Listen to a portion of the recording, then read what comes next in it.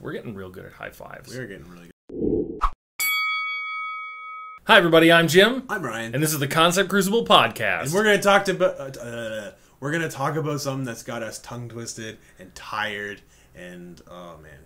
We're going to talk about the election. Yes, the American election specifically. Which I'm sure that you've never heard of it. I'm sure that you don't know that it's going on. And honestly, it's going to be over. So this episode comes out the day before the election. Mm-hmm. Yeah, let's be clear. The American election. For those of you in the future listening to the podcast and wondering which election... That's an optimistic perspective on the past. The 2016 American election between Hillary Clinton and Donald Trump and assorted other human beings who we're probably not going to talk about except for that last remark. And I want it to be over, but I also just don't know what the world is going to do when it's over. Like, what is news going to be about? Yeah. Once this election is over. I mean, we have the optimistic view that it'll start to focus on things that Ryan, I kind of hope the sun just consumes the earth. Yeah, well, you know. And here we are contributing to that by talking about it. It'll expand, and eventually global warming won't be a problem. Thank you, Gary Johnson. I was wrong. We're referring to other people already. Yeah. No, of course, we're contributing that by talking about it here. Because it is a thing to talk about, and because we are from Canada, so we have a limited perspective on the election, but also a slightly different one. Some of us more limited than others. I am incredibly disconnected this time around. I spend a lot of time reading transcripts of speeches. Yeah, I usually defer to your knowledge on this one. I like transcripts. Yeah. But first, icebreaker. What was your prediction about the American election that you got completely wrong? I had a reasonably confident assumption in the wisdom of the masses. That I know people tend to make stupid decisions, but I thought that the wisdom of the masses would prevail. I honestly did not expect, and I predicted, that Trump wouldn't have made it out of the primaries. Like, yeah, he would make it to the end of the primaries because he's got the funding for it to keep himself front and center. But I did not expect the RNC to endorse it. I did not expect the delegates to vote for him. I did not expect for the RNC to approve that. Because I guess it's one of those things where the delegates can vote, but the RNC still can block it, if I'm not mistaken. I don't know enough about how the Republican Party works because our political parties work completely differently. Yeah, we don't have primaries like this. That's just why 18 months, right? It's a huge ordeal for us. So the prediction I got wrong was I did not think the showdown would be Trump-Clinton. I don't know who. I didn't predict who would make it out. Maybe Cruz, but that's just because the name means more to me. Like, I don't know anything about almost any of the candidates, but I know that Cruz was apparently born in Canada. So maybe that's it. No, he's not Canadian, but he's born in Canada. So, yeah, that prediction that he would be out just is... I'd say that you look pretty stupid, except I made the same prediction, except I was like, no, it's going to be Jeb Bush. Yeah. It's going to be Jeb Bush because Jeb Bush comes from a political dynasty, former governor of Florida. I saw the movie W a long time ago, and I always remember that scene where they're like, no, it was supposed to be Jeb. And he's sort of that like... America's grandpa figure sort of hanging out. I guess dad, but not in like a Tim Kaine America's dad sense.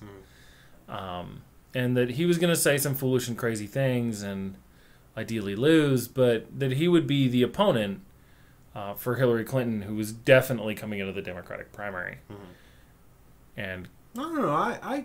God, was I wrong. I don't know. I think it wasn't as a foregone conclusion in my mind. I thought Sanders was going to actually clinch it in that regard. No. I thought the misogyny would win out, and Sanders, even if he's like on death's door, he looks like he's on death's doorstep given his age, not his health, but yeah, no, you didn't see that? Bernie, I believe the conversation I had with Kyle, and Kyle couldn't be here only because he is in our province's capital today, but his politics is his thing, and it was Bernie Sanders is unelectable as president. Yeah. Yes.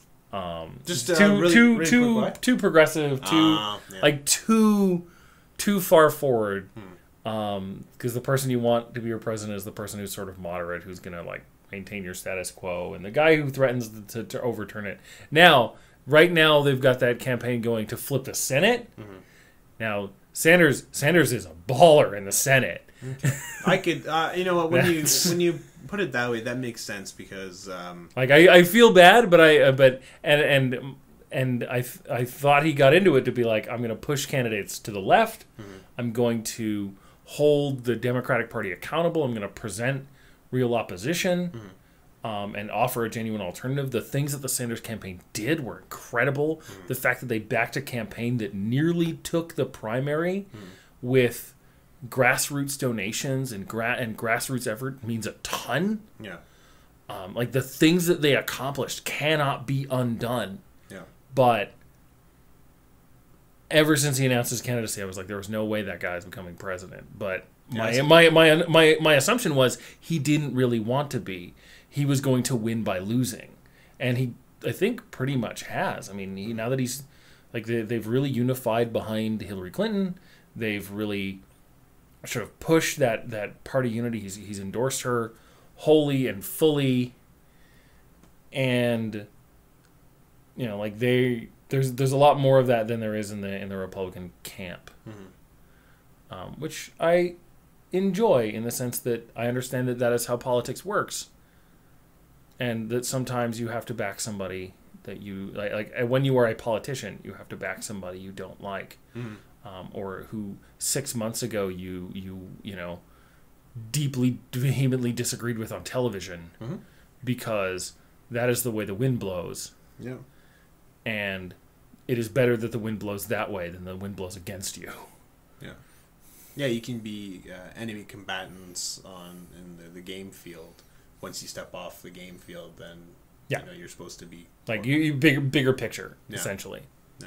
Which I don't know. That's one of the things I enjoy about politics. I know that a lot of people find it sort of duplicitous, but I find it sort of deeply honest. Is that idea that you at some point have to like lift your head and look past whatever you're actually competing for to see how this competition fits in with larger competitions and larger power structures. And to understand sort of, if you're going to be the big fish in the pond, you need to understand what pond you're playing in. Yeah. Yeah, it reminds me of, I'm rewatching again The West Wing, and the idea of like, they beat us this time. Well, whatever, we're gonna carry on. Yeah. There's none of that, like in the pre-show you mentioned how Trump carries grudges. Like, you wouldn't expect that kind of bigger picture thinking. Just in case he's watching this, Donald Trump allegedly carries grudges. Sorry, yes. But yeah, the whole idea of like, we tried, we didn't get it this time, but we'll get him next time. So yeah, I mean, of the candidates, I mean, leaving out Gary Johnson, Jill Stein, and Evan McMullin. Is he the tiger guy? No. Oh, what is why do I not remember the tiger guy's name? I don't know. Link to the John Oliver thing where he talks about the tiger guy, the man who runs the world's largest tiger zoo, who's gay and who isn't going to wear a suit, and he's in debt and he's running for president. It's going to be great. But no. Although thank you for mentioning him, I nearly left him out. How could I not? No, I mean it's obviously Donald Trump and Hillary Clinton. Everybody knows that. There's nothing new to say about that. But you mentioned the sort of polarizing nature of this particular election. It's so being well versed in the internet, or at least well versed enough in the internet, you understand how positions and whatnot get polarized and amplified online. Right, like usually when you get wind of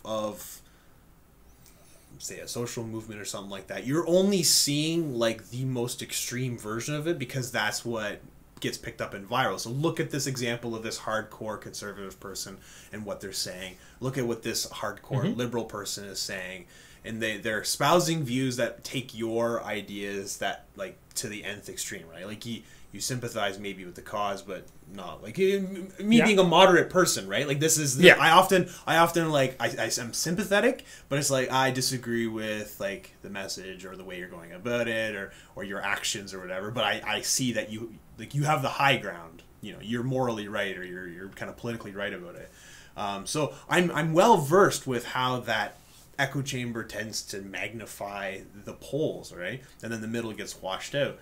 But I feel like the what happens online and what happens in the media, that, you know, sensationalism gets picked up and amplified and given a platform, that's like what has happened, at least in the Trump camp, with like the Trump supporters and whatnot. Like it's people who are going over the top to respond to people that they perceive that are being over the top on the opposite side, and they just keep pushing the envelope. In some sense, in the pre-show we talked about this as well. I remarked that I look at the modern election cycle and it's like, wow, this is absolutely ridiculous. And then I went and I rewatched Epic Rock Battles' Romney Obama thing, and we'll throw the link down below.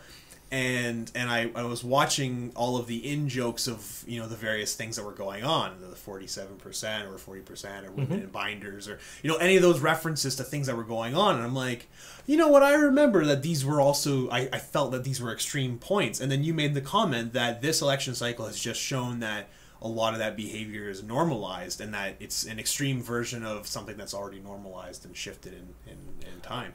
So I don't know. When I think of I think that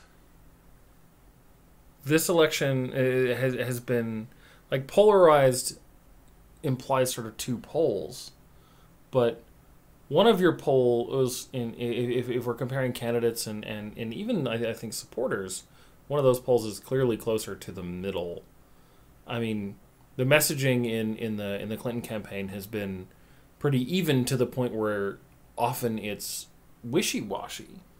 I mean, I'll add a link to their response to the North Dakota pipeline issues that have been going on. Like, specifically, the bit where the police closed in. As of today, it was like 2 days ago, so it'll be about a week.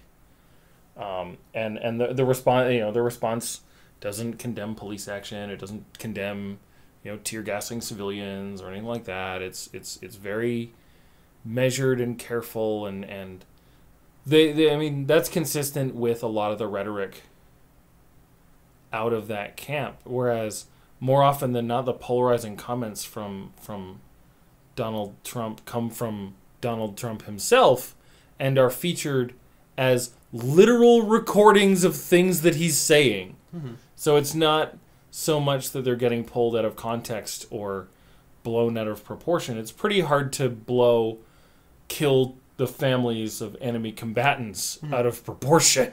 Yeah, no, I don't mean to imply when you say polarized that it implies two poles. I'm referring more to at least one side.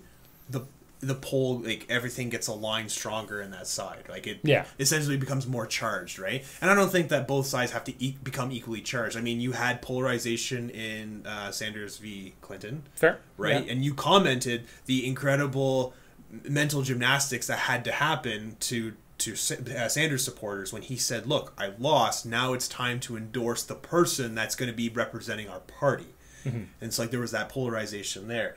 And I think you're right, there's a polarization of Trump, but there's also the polarization of the people, the kind of comments that, again, like, this is the media picking up voices that don't necessarily represent the larger whole, but the people of like you know, like, we should shoot them. There's a couple of those meme videos floating around last week comparing, say, the rhetoric at at a Trump's rally versus civil rights footage, and then what the people at the rally were saying in relation to the civil rights footage. So I think Trump is one side of it, and then there's this kind of some of the voices, the more extreme voices. I would go with hotbed of white supremacy. I mean, yeah, that's probably all that you need to characterize those voices.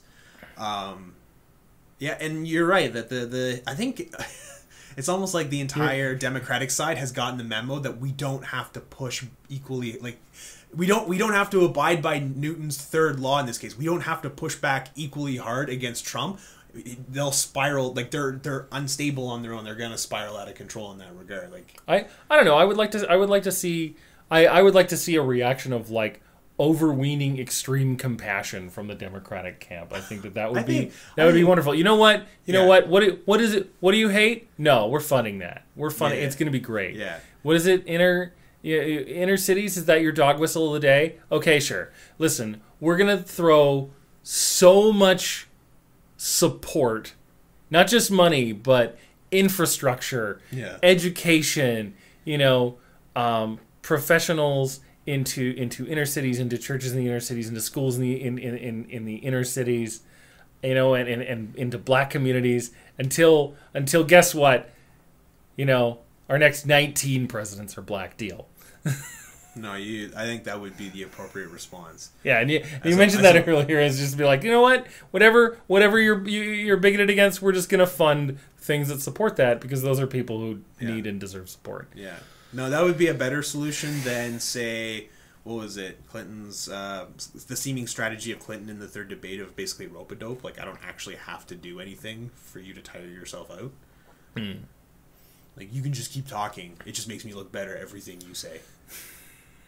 So that's that. Yeah, you're right that there's a different side of the polarization, but it's sometimes lopsided polarization. Yeah. One side over the other. I will admit, I have like deeply mixed feels about Secretary Hillary Clinton, in the sense that that have nothing to do with emails. Can I pause for just 1 second and pick up something before I forget? Yeah, go on. When we were doing the pre-show for this, you made a very good point, and I think it's something worth bearing in mind. You are enforcing upon yourself the insistence of using proper titles, and that's something. And you said this, like, it's the same for Obama, President Obama, for Trudeau, Prime Minister Trudeau. I think you're right in that, and that's something that perhaps, like, I would like to adopt that for myself as well, and I probably should do better at recognizing people for their appropriate titles. It's not demeaning, and in fact, it's recognizing their position, their office. It reminds me of The West Wing, where it's, if I might West Wing gush for a second, there's a scene where President Bartlett is having to make a decision in terms of whether or not to pardon somebody, last minute pardon for the crime, and he brings in a priest to get religious counsel, and the priest comes in and it's his priest, right? So he's like, should I call you Jeb or Mr. President? He says, Mr. President, please. And then the priest is like, okay. He's like unfurling the scarf thing that he puts over top of him, and he goes, don't think it's because it's a power thing. It's because I have to be reminded of what my power is in this office and the responsibility it carries. And I think that's something worth bearing in mind. I think it's for me. I do insist on addressing people by their titles, partly because the tendency is to diminish people by excluding them, and I noticed that especially during the time of President Obama, and I think we will likely see it again in the likely election of President Clinton. But it's also that, like, we refer to President Bartlett as President Bartlett, and he's not even the real president. So the least we can do is refer to the real person by their actual title. Yeah. But so sorry to derail, but I have deeply mixed feels about Hillary Clinton, because like she is going to be the first woman to be president of the United States, almost certainly. Like from where we sit on this day, a week before the election, and like in the polls, it is almost a sure thing, and like that is incredible. That doesn't seem incredible. That is incredible. Like I mean, 45 presidents, and like Canada has never elected a woman to our highest office. Kim Campbell was our prime minister in the 90s, very briefly, but she wasn't elected. It was because our old prime minister, Brian Mulroney, left under a cloud, and she was our interim prime minister. Because in Canada, it's just the head of whatever party is in charge, And if that person doesn't work out, they just appoint somebody new. So, like, we have never done that. And I know tons of people in America, and I know that there are tons more who are, like, so incredibly stoked to be able to vote for Hillary Clinton. And that's, like, that has to be deeply incredible. But at the same time, I mentioned this. I've mentioned this before, is that one of the things that we will see out of a Clinton presidency, and they have sort of, been firm about this, is we're going to see a presidency that offers military support, and military aid to apartheid against Palestinians. We're going to see a presidency that, while it doesn't engage in the terrifying atrocities advocated by Donald Trump, that being killing people's families and torture and literally things that he can be quoted saying. I didn't say that. No. Sorry, you got to do that in your Mike Pence voice. That's the Mike Pence impression. Yeah. Link below to the Gregory Brothers songify version of the VP debate, which is great. But no, it's a continued drone program, and it's easy to say, and I have said in the past that I think that Hillary Clinton is going to do incredible things for women's rights in America, and these are incredibly necessary things. Like, America is a battleground for women in almost every state. Like, it is terrifying. I think that she's going to do lots and lots of incredible things as president, but one of the things I think that we aren't going to see, and that they have made commitments to continuing, is a foreign policy record that supports imperialism, and through that support kills people around the world. And this is a thing that we would get out of any presidency. This is also a thing I should point out that we have in Canada, because we also send military aid to the state of Israel as a nation. We just very recently, like 6 months ago, closed a deal for several $1 billion in weapons to Saudi Arabia. Like, Canada is by no means innocent in the regard of imperialism, but it's one of those things where I have met people who are very excited to vote for Hillary Clinton, and I have met people who tell me they can't vote for her because they have family in Pakistan. And I'm like, both of those are very real to me. Mm-hmm. I'm like, it's very quiet because it's just foreign policy. It's very far away, but and it's standard business as usual. Mm-hmm. There isn't a single. I don't think there's maybe Gary Johnson, because does Gary Johnson know how maps work? I mean, like, doesn't seem to. Well, so maybe not Gary Johnson. It might not even necessarily be maps. I think just the general problem is he doesn't realize that there's news going on outside of our borders. That seems fine. Let alone maps. But yeah.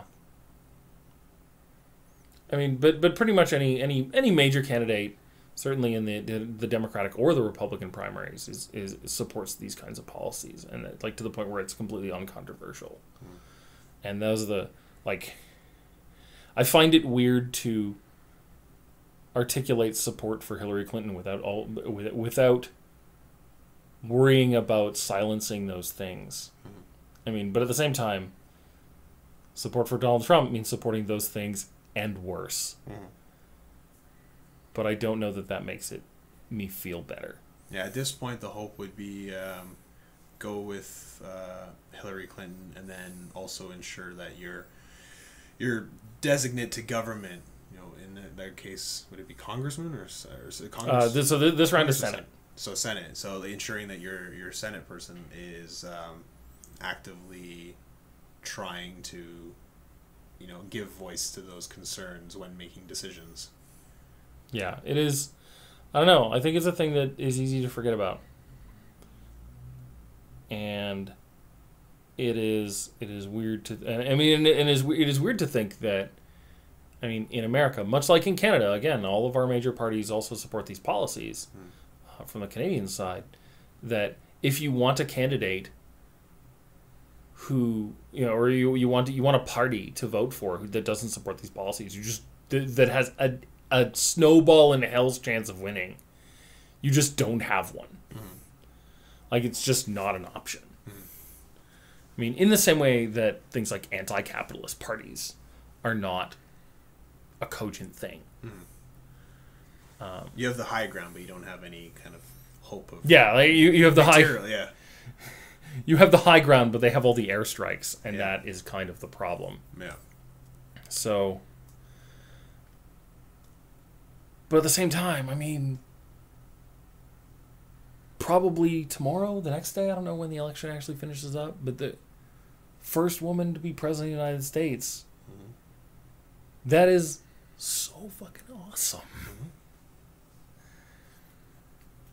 I remember like 8 years ago when it was Barack Obama becoming president, and like the world sort of went exploded and wonderful, and with the same sort of policy concerns though, and like the opportunities for representation, for diverse voices, the things that's going to do for kids that are growing up now,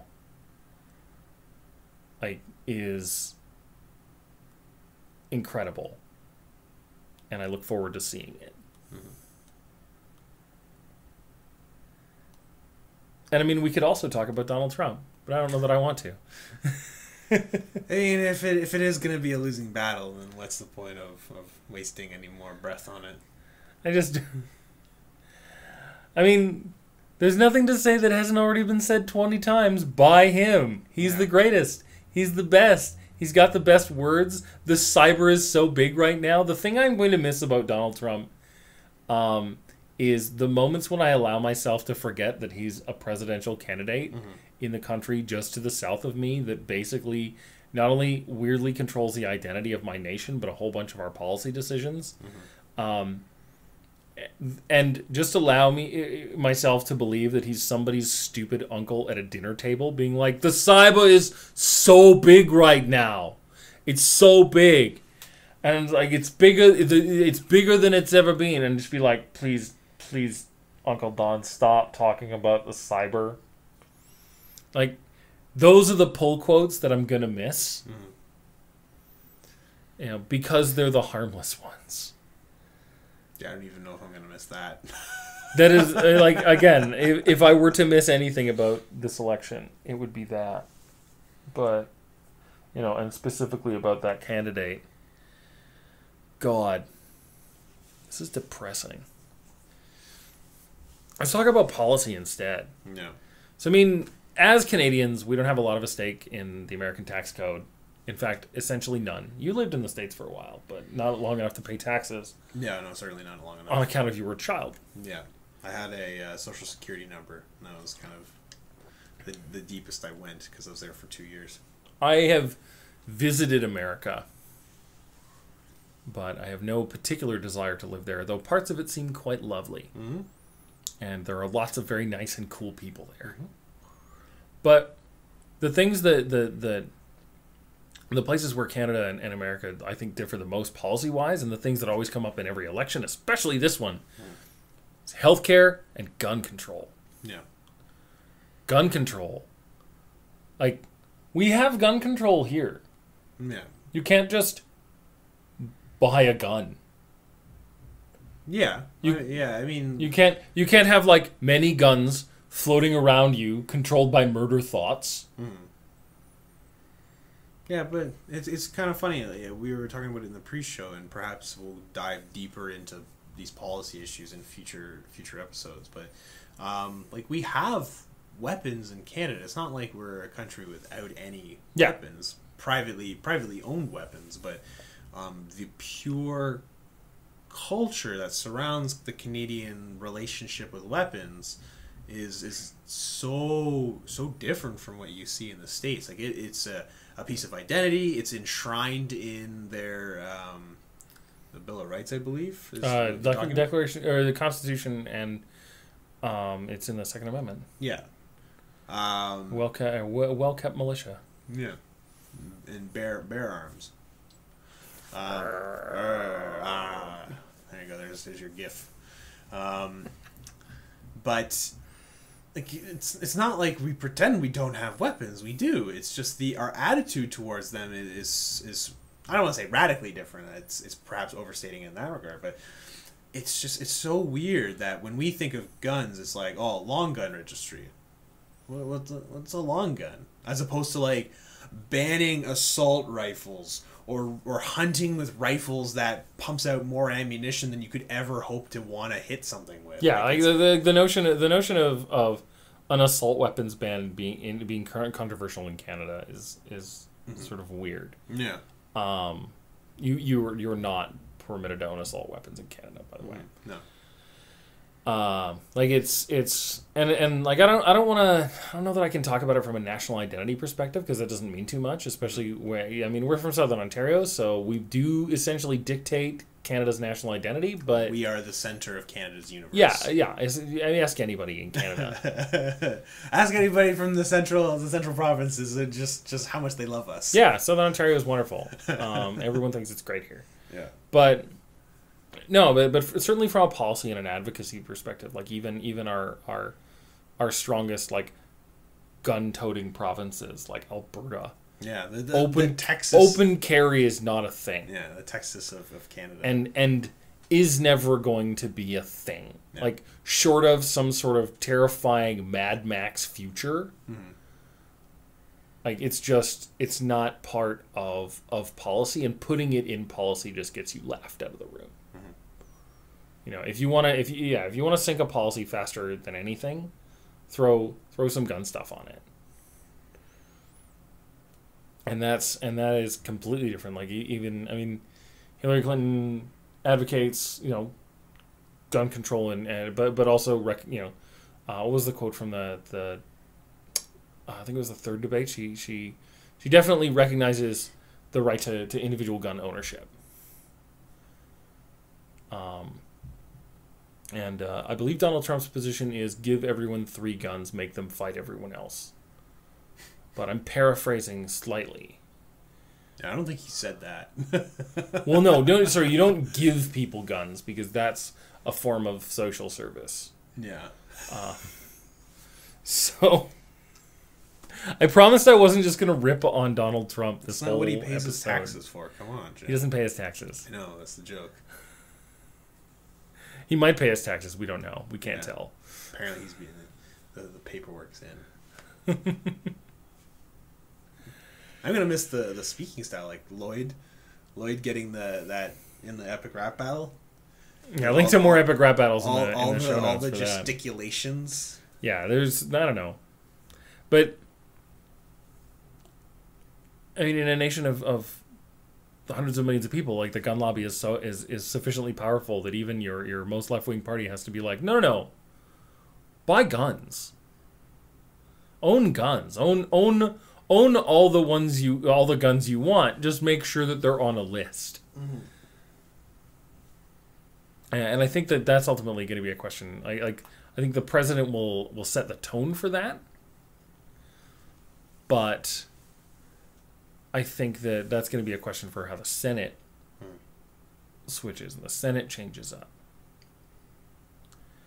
And the other one, of course, is healthcare. With Donald Trump advocating to go back to private insurers and sort of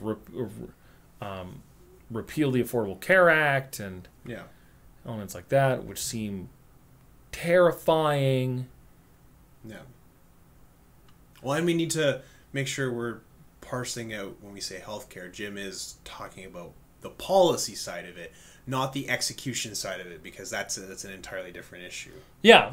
I forget that that's a thing. Because for us, the average Canadian, when we talk about healthcare, we talk about it the access and execution of healthcare. You know, you go to a primary care physician or you go to a hospital, the way that you get billed and whatnot. Like, for example, my mom's a nurse in the States, and she'll sometimes complain about the healthcare my grandfather gets. If he was in the States, you know, they would have figured out what was wrong with him, you know, about XYZ. Or in Canada, it's a slow process to put you on a wait list and stuff like that. I mean, that's a different issue than the straight policy of, like, repealing acts. Yeah, forcing insurance. I forget that in the same way that I forget that hydro is not a real synonym for electricity outside of, 300 miles around where I live. Yeah. Health 300 kilometers, Jim. Listen, all right. Kilometers. I'm talking to our American viewers here. Yeah. But I forget that healthcare is not synonymous with like the sort of having a government run or a province, like in our case, a province run, like single system. It is there's funding and execution and hospital ownership, and because America has private hospitals, I will admit that everything about that system terrifies me, even under the Affordable Care Act. The notion that, like, you have to be, like, I have definitely been in that position where I have been sick or I've been injured, and I have been worried about being those things because I could lose my job. I can give you an anecdote about that. I can give you, like, from my personal experience. I mean, you could give an anecdote too, but I'm comfortable to share my story. When I broke my ankle 2 years ago, and I had to get surgery on it, the first question I asked my doctor really quietly, I remember I was, like, kind of embarrassed to ask. I was embarrassed to ask because I didn't know, but I was also embarrassed to ask because it's like, how much is this going to cost me? And he's like, no, the surgery's covered. You're going to pay for, like, the boot. And I'm like, oh, okay. But then, on top of that, I was a part of the short-term work cohort. I was only working, I think, part-time hours, and based on union rules, I wasn't allowed to work from home.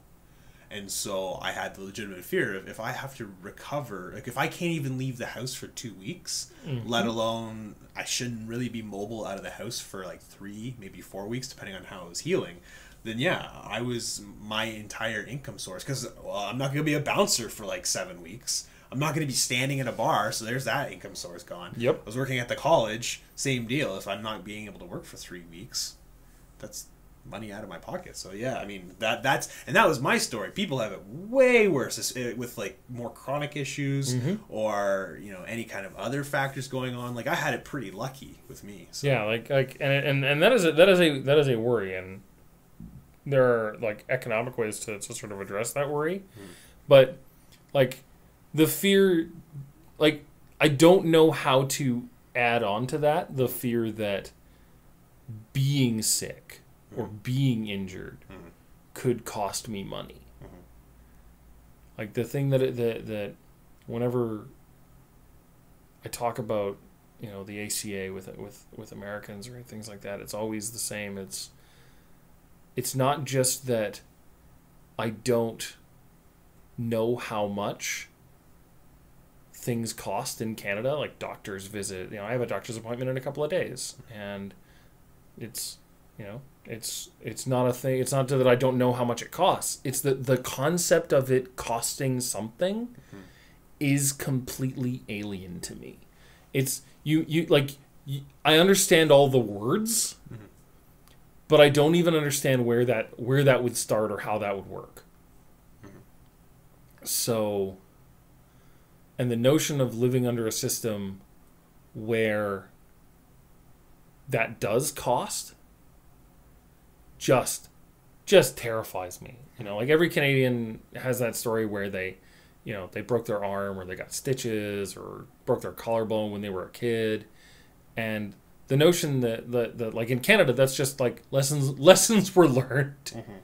You know, what were you doing? Well, let me tell you. First off, I was doing something I probably shouldn't have been. Yeah, never gonna do that again. Yeah. You know, sometimes it takes more than one lesson. And it was like, maybe we don't want to play football on the roof of the garage. That was a swick touchdown. I got great air Yeah. for about 8 seconds. How far were you falling if it was 8 seconds? Listen, Holy crap! The laws of gravity were rewritten that day. listen, it was very far out, Apparently. down a hill. Ah, okay. Okay. But, also, I can fly. Spoilers for everyone. I just imagine that you have some sort of gliding squirrel capability. Yeah, basically, I just sort of... Yeah. The baggy clothes come in handy. Yeah, totally. You get a good like fall hoodie, and you can go for a good 80 feet. Yeah. 80 feet for our American audience. We're international. Yes. But no, it's but the notion that those are more than funny stories, like just I can't identify that feeling because I've never had it. Every time somebody talks to me about it, I just want to like hug them. And I can't even be like, well, there's a better way of doing it. They know. Canada doesn't even have the best way of doing it. Yeah. Like, it's hard for us because it's province run and our country's really big. Yeah. Which means it takes like everybody's spread out and it takes a whole bunch of infrastructure. Yeah. Yeah, infrastructure that's not there. Yeah. Well, not there for the remote communities. Especially for rural communities. Yeah. And like on top of that, I mean, you've got things like privately owned hospitals. I'll throw a link into Samantha Bee did a segment on Catholic run hospitals and procedures they won't perform. See our aforementioned comments about the United States being a battleground for women's rights. Yeah, I worry. But this section is far too dense to cover in this podcast, and we are coming up on like 40 minutes. Yeah, so. It's also for like we're not really interrogating their healthcare policies so much as the healthcare system in general. For a deeper look at their healthcare policies, I'll throw some links in the show notes to John Green did an analysis of each candidate's healthcare policies, and I'm pretty sure Healthcare Triage did a deeper dive. So I'll put some links in the show notes to those. So that maybe you can watch them before you go out and vote. So, how do you think this election is going to affect Canada? I mean, for real, like we are from Canada. How do you think this election, the outcome of the election, one way or another? Let us assume that anything is possible at this point. Coming from a slightly uninformed position, I can't really see it materially affecting us because it is a different country. I mean, there's gonna be some policy relations and whatnot. Depending on which candidate gets voted in, there'll be a closer or a more cold connection. You know, like the kind of buddy cop scenario of Prime Minister Justin Trudeau and President Barack Obama, right? Like it makes for good headlines and it makes for good cooperation. But they're both running incredibly large countries, so it's not like they're collaborating on the next, hottest album that they're going to drop together, right? So I don't know. President Obama's going to have a bunch of free time. Yeah, well, he'll be able to sleep in on the occasional Sunday. I don't think he's going to have more free time. I think he's just going to have less responsibility. Fair. He's going to have the rate at which he's developing gray hairs is going to start to slow down a little bit, I think. What about the Canadian identity? I think you brought up a good point. This is not my idea. This is kind of what you brought up. That mirror effect. It's going to hold up. I think if Hillary Clinton is elected president, I don't think it's going to have as deep of a mirror effect because it is more status quo with what we're used to. But I think you brought up an interesting idea that if Donald Trump gets elected president, it forces a reflection on ourselves. holds a mirror up in terms of this is what he says about things about Canada. How does that gel with how we actually operate? Sorry, he says things that are going on in the States, or he's affected. He affects things, but how does that gel with how we handle things? Yeah, I mean, a huge part of the Canadian identity is, I think, separating ourselves from Americans. Mm-hmm. And I mean, considering that we're all part of North America, and the United States of America got the title of Americans, which I guess, you know, I mean, no matter how much that pisses people in Canada off, I bet it pisses people in Mexico off even more. Yeah. But there's a sense in which, like, that is how we define ourselves. And yeah, I think that Donald Trump forces us to look deeper into that mirror. Mm-hmm. Whereas under a Clinton presidency, in the same way that we have done under an Obama presidency, in the same way that we did under the Bush presidency, we managed to sort of maintain a status quo that allows us to consistently back,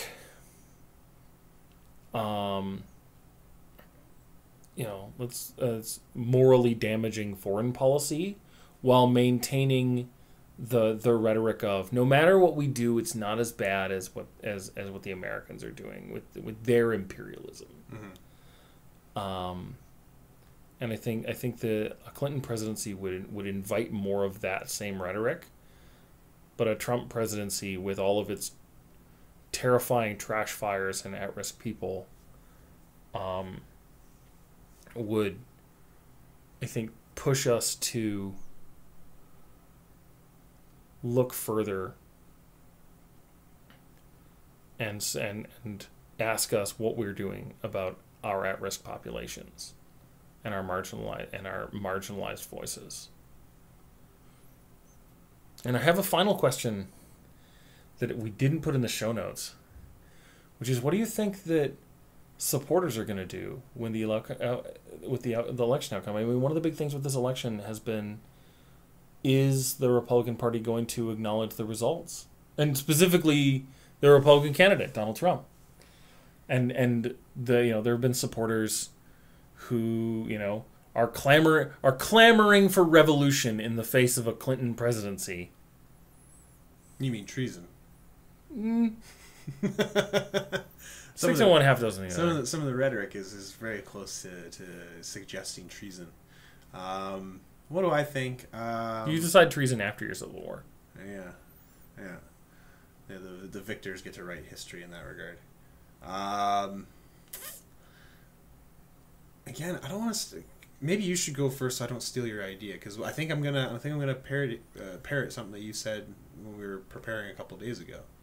Yeah, I don't know. I like recently with Joe Walsh tweeting about how he's gonna grab his musket. Yeah. And when he says that, though, I don't know if he is being serious and making a reference to the Glorious Revolution, or if he's being somewhat facetious by calling it a musket. Like, I'm not sure how to come Listen, down. You can on name that. your penis whatever you want. It's not a big deal. Yeah, Gilbert. But anyways, I don't know enough about Joe Walsh to be able to adjudicate whether or not he's being serious, facetious, playful, or whatnot. What he's saying is still kind of bad, but like, how do you respond to something like that when somebody says, you know, take up your muskets, young lads, and let's go off to war? Yeah, I mean, but it's that, I think it's that sort of sentiment of, and I think it taps into the notion of that there is a deep sort of vein of discontent and disenfranchisement. Mm-hmm. But at the same time, I think that over the past even 2 years, we have seen which groups of, you know, Americans and Canadians as well are willing to actually take to the streets. Like rubber hits the road. Mm. If you are going to grab your musket, you have to grab your musket and march out into the street and make a lot of noise. And we have seen who is marching. Mm-hmm. Black Lives Matter is marching. Yeah. First Nations people are marching. Yeah. Like, you know, queer people are marching. Yeah. marginalized groups are marching, and they're marching, I guess, because I mean it is march or die. In many very real cases, and senses, which is the actual word that I meant to go to the end of that sentence. No. But I mean, I think that they're gonna like. These are people who are, as somebody who talks a lot of smack on Twitter, myself.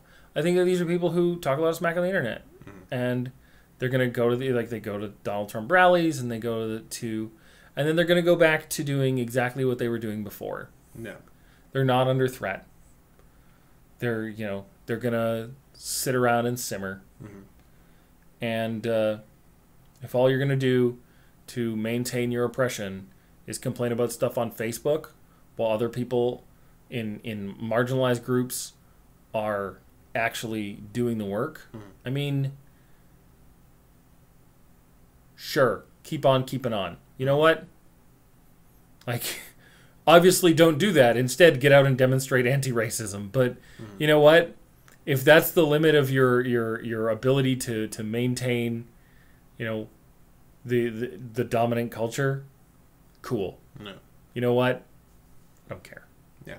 No, and that's why I wanted you to go first, because that's more or less when you said that, it just makes sense to me. Yeah, the people, they're showing up to rallies and stuff like that because there's some solidarity there. But when the ballot eventually gets cast, and as I predict, I'm pretty sure Hillary Clinton will win the presidency. The disenfranchised Trump supporters, I don't know, the Tea Party didn't really, like, they got a little bit more politically active and whatnot, but nothing really happened. I don't think it's so polarized that they would legitimately try to violently overthrow or violently protest it. Well, I think the distinction is they know. I mean, they understand at some level they are not actually under threat. No. The regime of President Hillary Clinton is not going to come to their house and take their guns. It is not going to. What it is going to do is try and lift up other Americans. And if you are a person who has a problem with that, then I guess go fuck yourself. Yeah. Like, that's stick to Facebook, where I guess you like to hang out, and and the Facebook pages you enjoy. Yeah, pretty much after that point, after the election, then it's just going to be 4 years or 2.5 years when you really even think about it, with how long their election cycles are, of people making memes of not supporting the candidate. That's what I see with a lot of people in my feed and whatnot who don't like Justin Trudeau as Prime Minister, Kathleen Wynne as Premier, of like, look at what they're doing. Who's with me to support a conservative party or Republican party? You know what I mean? Like, it's those kinds of things pop up in the aftermath, and that's their version of protest.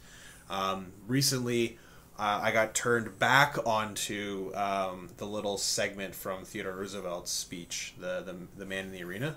Basically, don't Links in the show notes. Yeah, I want to end up buying a book of his letters and whatnot just because of this section, because I want to read more of his speeches. By the way, this excerpt from the man in the arena speech is like a 10,000 word speech. Yeah, Roosevelt don't mess around. No. What happened to, like, thankfully they went away, because who the hell's got the attention span to handle that? It was like 20, I copied and pasted because I was curious how many pages it was. It was like 21 pages when I copied and pasted it, and it's not like the text was enlarged. But anyways. Listen, they didn't have cat memes back then. No. You had to go and look at actual cats. Little top hats and monocles. But basically the point of the references is don't take the critic seriously. Take the person who's in the arena, who's marred with blood, sweat, and dirt and whatnot. And I think there's something to be said about that there are so many people who criticize and are vocal online, but they don't hold a candle to the people who are actually out, putting their bodies in harm's way, or putting their well-being ahead, putting other people's futures ahead of their own well-being. And I don't think the Trump supporter archetype has that kind of character in them to translate their dissatisfaction into some sort of action. I think that the structural racism and misogyny has them transforming their dissatisfaction into action all the time, but not in a sense of organizing in solidarity.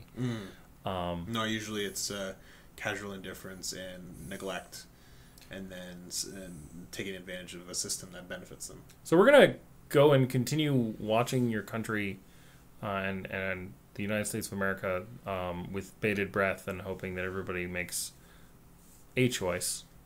I will maybe catch some flack for saying this, but I think everybody should go and vote. And I have written an article in the past that was here are good reasons why you should not go and vote.